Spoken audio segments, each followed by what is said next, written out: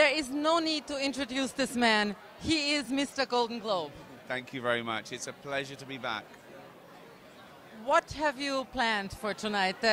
Give us a little teaser. I know you won't be talking about what you will say, but give us a little teaser. Oh, well, no, I've planned, I know I'm handing out an award, so I'm going to introduce those, but I haven't written a winning speech for my nomination because I'm pretty sure I'm not going to win. But if I do, I'll think of something. I'll be drunk by then, it won't matter. Perfect. Let's talk a little bit about Derek, because he's such an interesting character. As you know, humans, we tend to look at people who are a little different and form opinions about him, and you give such a humanity to this, what many people think of as a simple man. Well, yeah, the whole show is really a show about kindness, and I put it the backdrop for forgotten people and outsiders, and I put the group of people working with them as outsiders as well, because I noticed from real life and documentary that the people who seem to do the most for other people have got problems of their own.